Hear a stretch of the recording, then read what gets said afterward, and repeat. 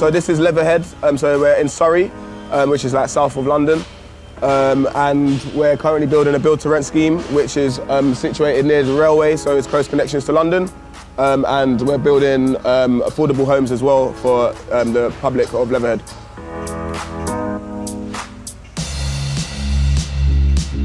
We have the crawler cranes here instead of the tower cranes, just because of access and movability of the surround site, so we can move materials. If we didn't have the two crawler cranes, we probably would have more tower cranes. Obviously that might take up more space and obviously might be more time consuming to build and take down.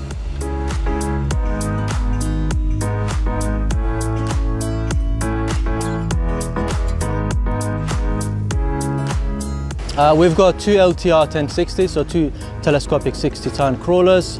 We've got a lot of pick and carry duties due to the length of the site. At the beginning of the site we had to track even 100-200 meters from one end to the other, picking up shutters, transporting them to that end of the site, building columns and so on. So that's why we've got two cranes in order to facilitate speed.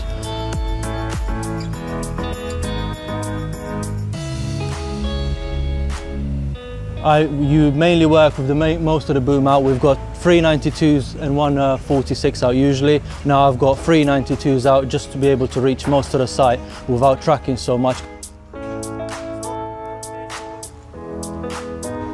Primarily used on this site to cut costs really on tower cranes, because we don't actually need tower cranes throughout the project.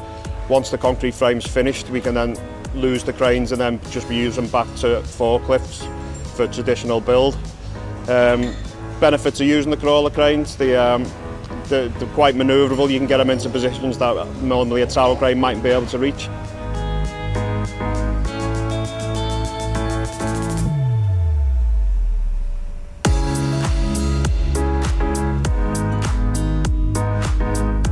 It was a bit of a test originally, yeah, but again, it was driven by cost, so we have looked at it thoroughly to make sure that this is the most cost-effective way of building the job.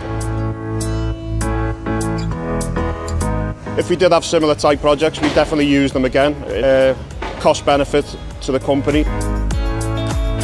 I prefer LTRs to most cranes, as well as LRs, but LTR is my favourite. You can adjust the speed on both, on the slew, on the jib, on the hoist, on the boom, so you've got a lot of, depending on the type of operator you are, if you like it a bit slower, a bit quicker, you can adjust that fairly easily. You can put in free slew, which helps in certain lifts, especially if you're doing, for example, tandem lifts, as you just mentioned.